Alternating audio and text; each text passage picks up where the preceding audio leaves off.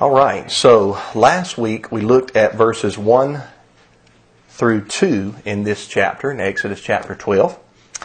And we looked at the first month of the year. And this week we're going to begin looking at some of the particulars in regards to the Passover animal and also in regards to the timing of the sacrifice of the Passover.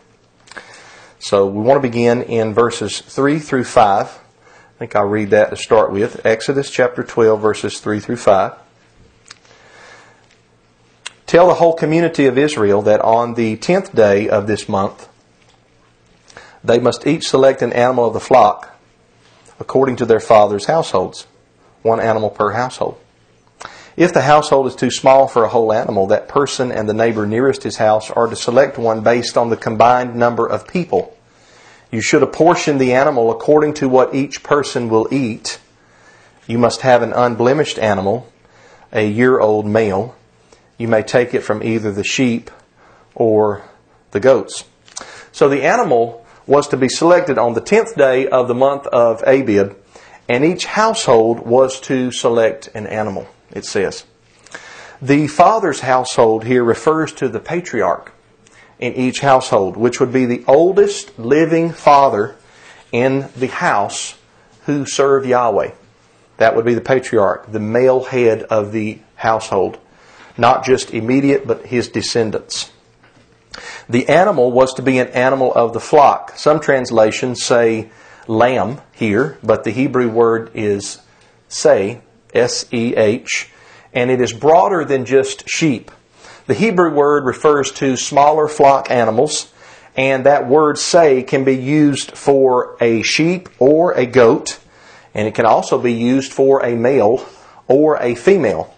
This is why a few verses later, the instruction in verse 5 is to take the animal from either the sheep or the goats. And it says the animal must be male, because the word animal of the flock, or the Hebrew word seh, is generic. So it specifies male, and you can take it either from the sheep or of the goats. In my studies, it appears through history that a sheep was preferred, but it was okay if you didn't have a sheep, you could use a goat.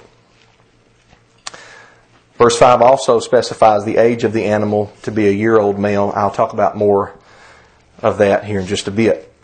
Verse 4 tells us that the combined families could eat the same Passover lamb in one house. So some households would be too small for the whole animal, and what that would mean is there'd be a lot of wasted meat if you had too big of an animal, or too small of a household, I should say.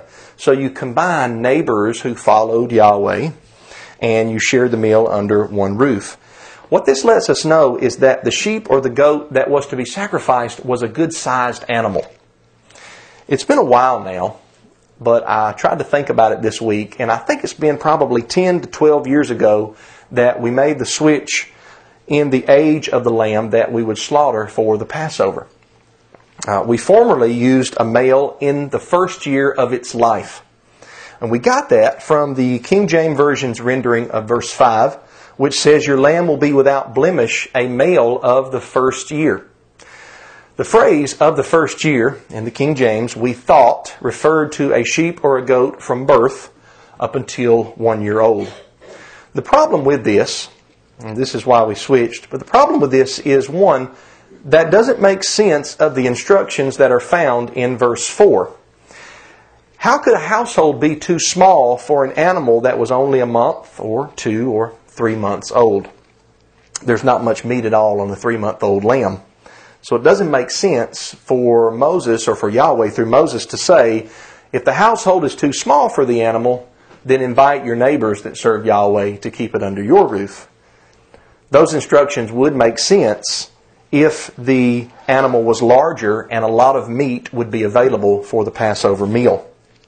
Secondarily, the King James Version and a few other translations say something like animal of the flock, a male of the first year, but most translations say a year-old male. The Hebrew here reads Ben ha-shaneh. What that literally means is son of a year.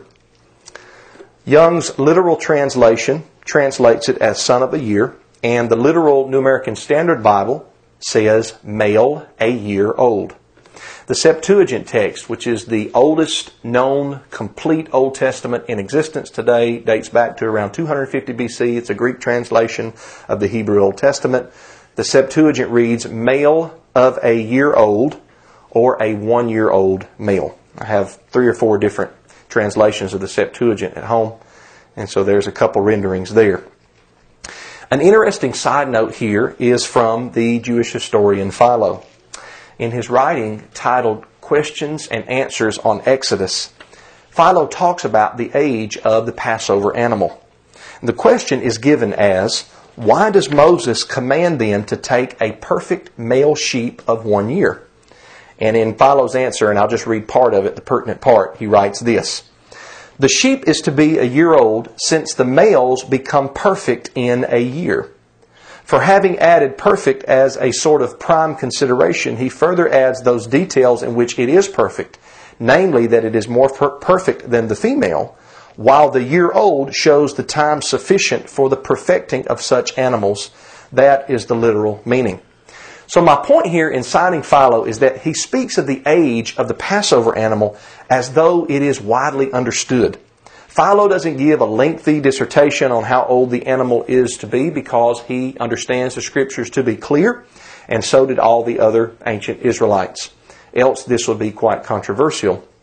But Philo speaks in a way and he writes in a way that shows that everyone understood that the animal had to be a year old, and he's just giving his understanding on why he thinks that Yahweh specified a year-old male. Verse 5 also says that the animal of the flock is to be without blemish.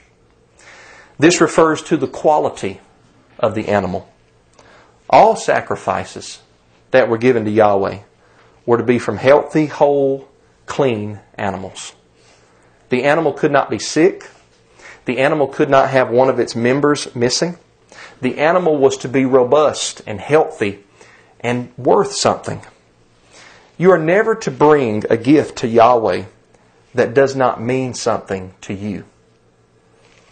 It's easy to let go of something that you don't want, or that you don't value, or that you don't prize. It is much more difficult to let go of something that you have money tied up into, and that you value, and that is worth a lot to you. In 2 Samuel 24, there is an account of King David purchasing a threshing floor and some oxen for sacrifice to Yahweh. And there's a man named Araunah. Araunah the Jebusite, he's called.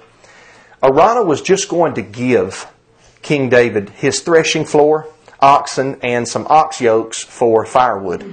Araunah said, "You can have it, O king." David wanted to offer a sacrifice because Yahweh was mad at David. David had done something wrong, and Yahweh sent a destroying angel that wiped out 70,000 men in Israel. And David was going to make amends with Yahweh. And he went to Araunah's place and asked to purchase the oxen, the threshing floor, and the ox yokes. Araunah said, "You can have it, you're the king." He bowed down before him. But David needed the animals to sacrifice to Yahweh. And he needed the animals to obey a commandment that a prophet named Gad the seer, had given to David. Yahweh spoke to David through this prophet named Gad. And in 2 Samuel 24, verse 24, you can also find this in 1 Chronicles 21, David says this to Araunah. The king answered Araunah, "No, I insist on buying it from you for a price. For I will not offer to Yahweh my Elohim burnt offerings that cost me nothing." David bought the threshing floor and the oxen for 20 ounces of silver. And there's some variant there in how much he paid for it, not just in 2 Samuel 24, but in the parallel text of 1 Chronicles chapter 21. It's for another sermon and another time. The point here is this. A sacrifice is to be a sacrifice. If your service to Yahweh is not costing you something, or it is not the best that you have to offer, is it really a sacrifice? I thought about this today when I was putting the last touches on my sermon. If you never run into a situation in your service to Yahweh where Yahweh upsets your boat, or upsets your apple cart, or something rubs you the wrong way, then you're probably not studying to the fullest extent that you need to be studying. Anytime we devote our whole life to Yahweh, we're going to run into situations and commandments and things and areas in our life that's going to have to make a lot of change. And if that's never happened to you in your walk, then maybe you need to study more and devote more to the Creator. Next we come to Exodus chapter 12, verse 6, which says, "You are to keep it," speaking of the Passover animal, "until the 14th day of this month." We talked last week about the month means the 14th day of the lunar month, or the moon. "Then the whole assembly of the community of Israel will slaughter the animals at twilight." Okay, that's Holman Christian Standard Bible. First off, the animal is to be slaughtered on the 14th day of the moon, which that begins or kicks off the Passover. The plague that came over the land of Egypt would happen that night. I believe the plague took place on the 15th day of the moon. But Passover began, the ordinances and the slaughtering of the lamb began on the 14th day of the moon. The sacrifice is what begins the feast. Secondly, it is to be done by the whole assembly of the community. This does not mean that every single individual in the community held the knife for the slaughter, the kosher slaughter, but that all the community were there participating in what was happening. They were there experiencing the Passover. Now, I have a picture here from 2012. This is our Passover from 2012. And this commandment about the whole community and the whole assembly, this is why that I have always involved my family at the Passover slaughter. Since my children were little, I've had them there with me for not just the meal, but for the slaughter. My little Rosalind's there on her knees. Elijah's there in the background. Benjamin's got the blue hat on behind me. You see Brother TJ right there across from me. And then I even seen Jake today. Jacob's here with us. He's up there on the right. And this is what is meant by the whole assembly and the whole community participating. I've always wanted to instill in my children a love for what Yahweh has commanded. Now, just last year I received an email from someone who was listening to some of my teachings. Most of the emails that I receive are good, positive emails. Every now and then, though, I receive very hateful emails. I'd be lying if I said that it didn't bother me a little bit. It's gotten a little bit less of a bother, but it just worries me when people lash out towards someone that they really have never met or known. And we need to keep that in mind when we're talking with somebody through email or social media. You need to always remember that a person is on the other side of that screen. They have feelings, and that you should speak to them in a way that you would talk to them as if you were face to face, could see their facial expressions and hear their emotion.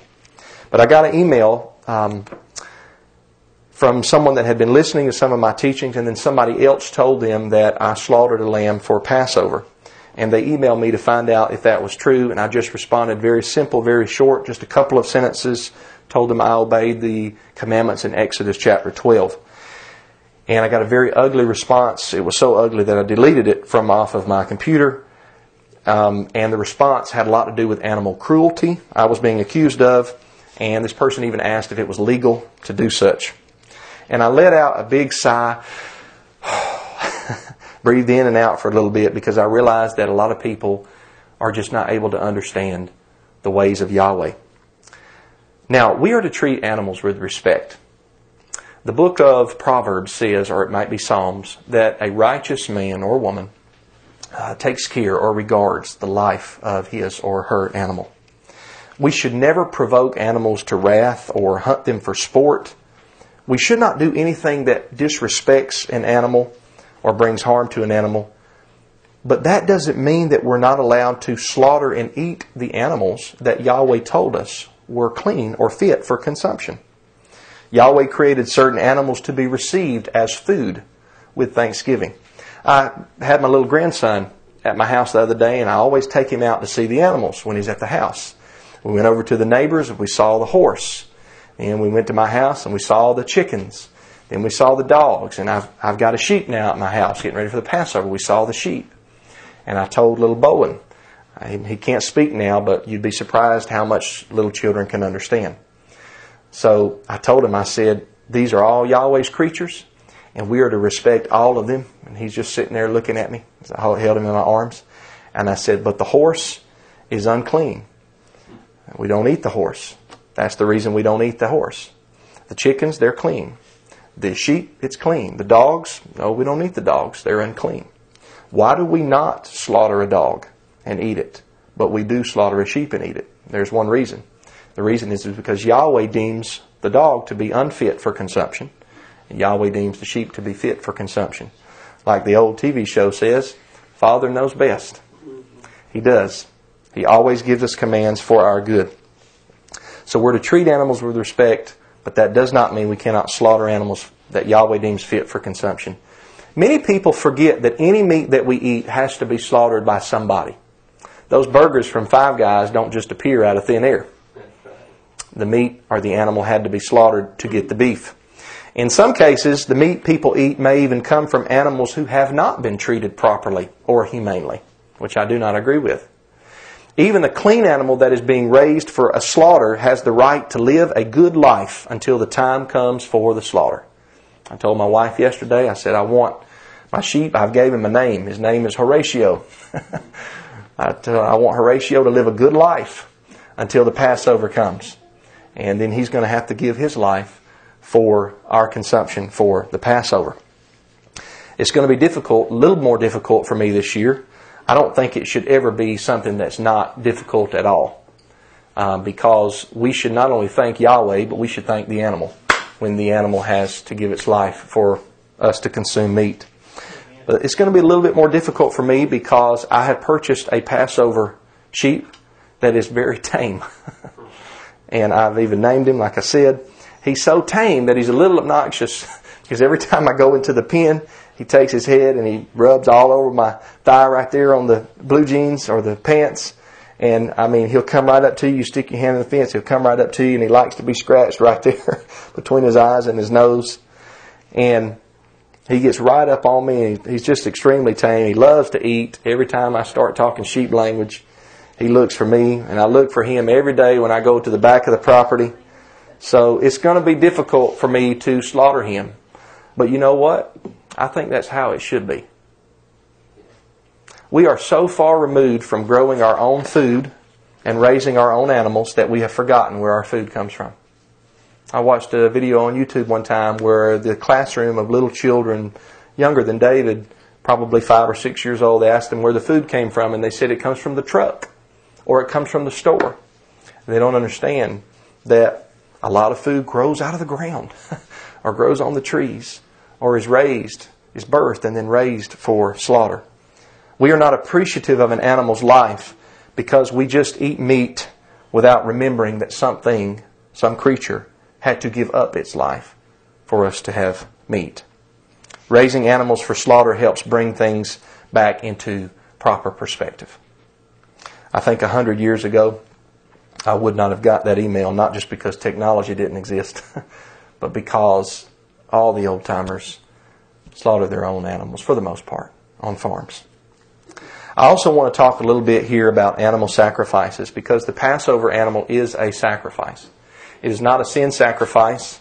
It is not a burnt offering that is totally consumed, but it is a fellowship offering or a peace offering. Fellowship or peace offering in Hebrew is shelamim, and it means that the worshiper that brings the sacrifice and his family that serve Yahweh, they gather together to eat of the fellowship sacrifice. Some fellowship sacrifices could be eaten on the first 2 days after they were sacrificed. This one in particular, the Passover, can only be eaten the night after it is sacrificed.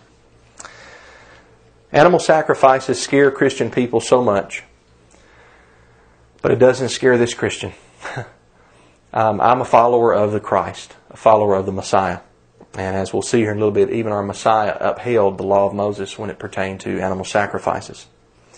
Throughout Scripture, we find that when men properly offered an animal sacrifice to Yahweh, whether for thanksgiving, appreciation, fellowship meal, or a sin or guilt offering, Yahweh always considered it a sweet-smelling savor.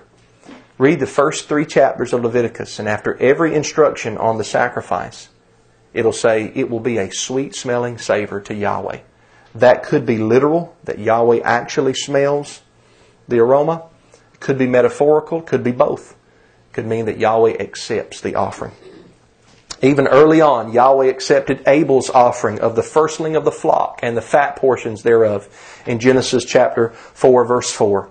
Yahweh accepted Noah, that's the picture I have on the screen, Noah's offering of the clean animals when the flood had stopped and rescinded and Noah got off the boat. Genesis 8, 20 through 22. And the Bible says that when Noah offered up of the clean animals, that Yahweh smelled the sweet aroma of Noah's burnt offering. He was pleased and he promised never again to flood the earth. Even Yeshua in Matthew 8, 1 through 4, after he healed a leper of his serious skin disease, he told the man, don't spread this around, what I've done. The miracle that I performed, don't spread it around, but go and show yourself to the priest and offer the gift that Moses commanded in the law. This is what Yeshua said. Yeshua always upheld the law of Prophet Moses, which was ultimately the law of Yahweh. Now, I have a whole series of teachings on animal sacrifices, about 6 or 7 parts, I think. And I also have a video teaching on YouTube that I taught last year in regards to the Passover sacrifice. So I would recommend anyone who has interest or issue with this subject to take the time to listen to the study material that I present in those lessons. We must forget the traditions of man, and we must return to the old paths. And by old paths, I don't mean 1950s Baptist doctrine or early 1900s Pentecostal Azusa Street doctrine, as the old path scripture is presented. I mean the ways of men like Noah and Abraham and Moses and Shem and Melchizedek. Those are the old paths that we must return to. Who did the actual Passover slaughter? I believe the scripture teaches that it was the heads of the households, which would be the male patriarchs or elders. I think we get that understanding from verse 3, where it speaks of the fathers' households. There is a reference to this in 2 Chronicles 30, 15 through 17, where the Levites had to take charge of the Passover slaughter due to many men in the nation of Israel that were not consecrated or purified properly. The implication is, had the men been properly consecrated, they would have been allowed to perform the sacrifice, and the Levites would not have had to take over. Philo, that old Hebrew historian that lived before, during, and after the time of the Messiah, helps us out again here. He writes this about the Passover in his writing called the Decalogue, 30, 159. He says this, speaking of Passover, on which the whole nation sacrifices, each individual among them, not waiting for the priests, since on this occasion the law has given for one especial day in every year a priesthood to the whole nation, so that each private individual slays his own victim on this day. I also found 3 other places in the works of Philo today where he basically says the same thing, and they actually go into a little bit more detail. Special Laws 2, Life of Moses 2, and Q&A on Exodus 10. What time on the 14th day of Abib was the Passover slaughtered? Well, this translation of Exodus 12, verse 6, the Bible that I normally use, HCSB, says twilight. I don't think that that's the best translation.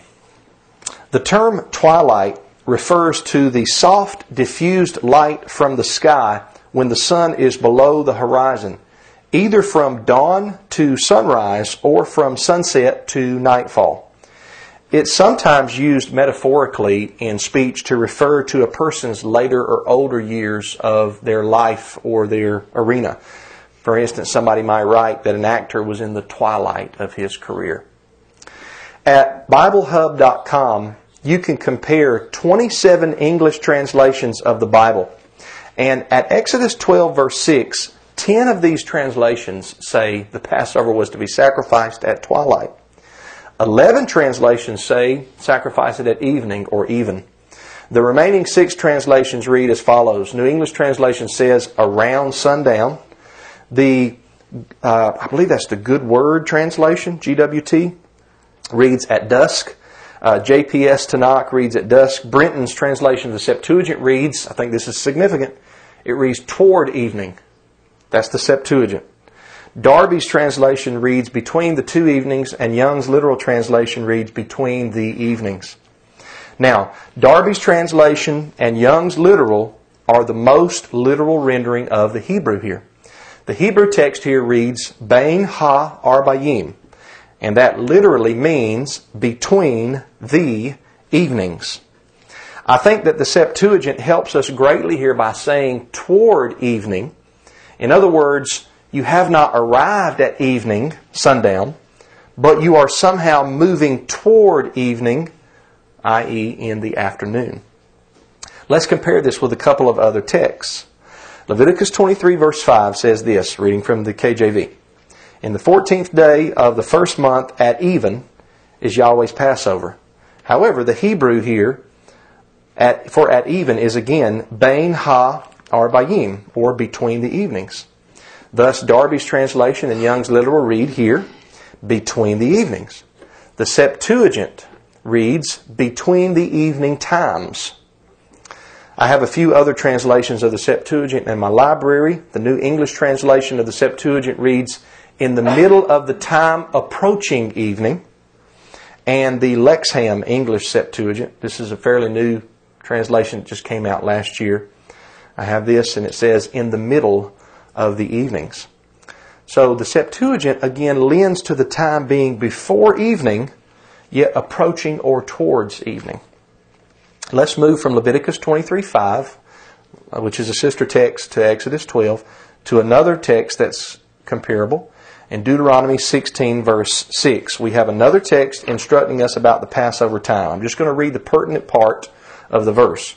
Deuteronomy 16 verse 6 in part says, Thou shalt sacrifice the Passover at even, at the going down of the sun. That's King James Version. Now, some people who believe that the lamb was sacrificed at dusk point to this verse as their proof. The problem is that the view that the Passover was sacrificed at dusk does not take into account the Septuagint text at Exodus 12:5 toward evening and Leviticus 23:5 between the evening times, both of which show that the Passover was sacrificed before evening ever arrived. Yet how do we harmonize those texts, Leviticus 23, Exodus 12, with this one in Deuteronomy 16 that says the sacrifice is at even at the going down of the sun? First off, let me point out that the Septuagint translations that I have read basically the same. At even, at the setting of the sun, in the evening to the setting of the sun, and in the evening at sunset.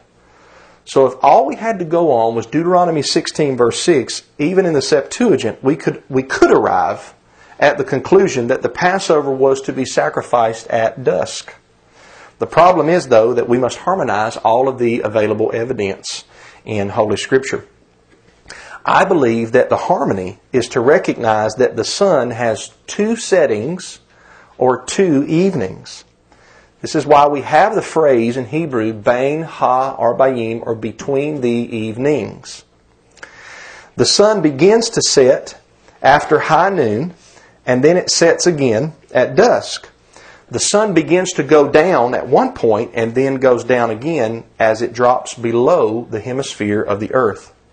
Once the sun begins going down, after it's directly overhead, that's the first evening.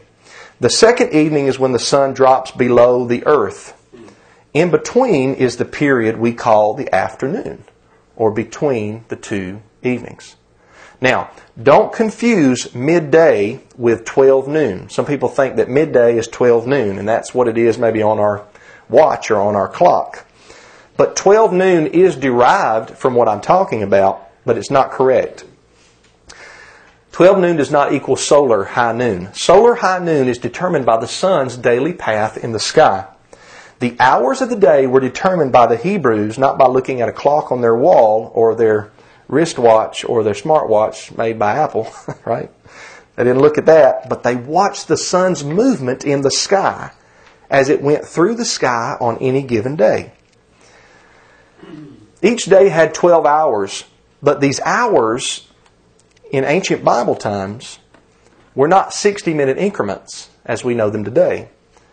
These hours varied in length depending upon what season of the year that you were in. At spring and fall, the hours would be more equal in length.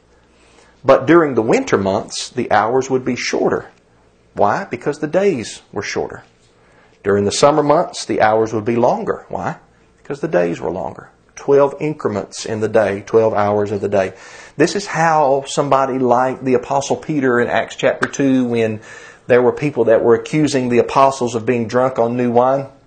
And Peter said, these men are not drunk as you suppose, because it's but the third hour of the day. Peter was saying it's early in the morning. We don't drink this early, so they couldn't be drunk. It was because he recognized the path of the sun in the sky. And I believe that the ancient Hebrews could look at the sun and tell time just as quick as I can look at a wristwatch with a long and a short hand and tell you what time that it is on any given day. Now, this coming Passover, the sun will peak above the horizon at around 7:13 a.m. and the sun will drop below the horizon at about 8:01 p.m.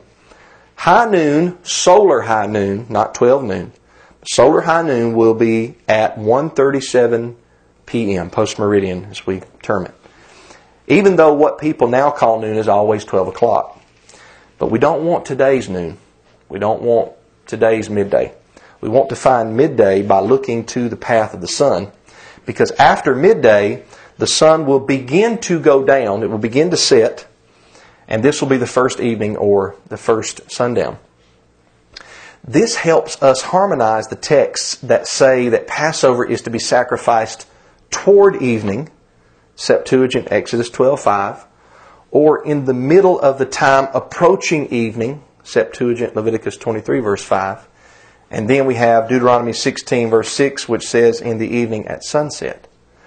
Deuteronomy 16 verse 6 is speaking of the first evening. Exodus and Leviticus are speaking of the second evening. Once we understand that there are two evenings or two going downs of the sun, one at midday and another one at dusk, the pieces of the puzzle fit together. Now, we have further evidence of this, what I just explained, in both the writings of Philo and Josephus.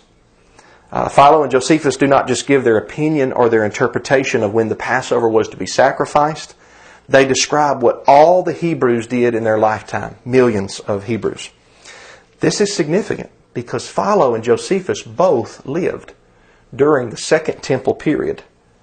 And that would have been the same time that Yeshua the Messiah lived. So when Yeshua went to Jerusalem with his parents for the Passover, Luke chapter 2 says they did it every year. The Passover animals were sacrificed at the time of day that Philo and Josephus record for us. They are recording what was taking place during the Second Temple period.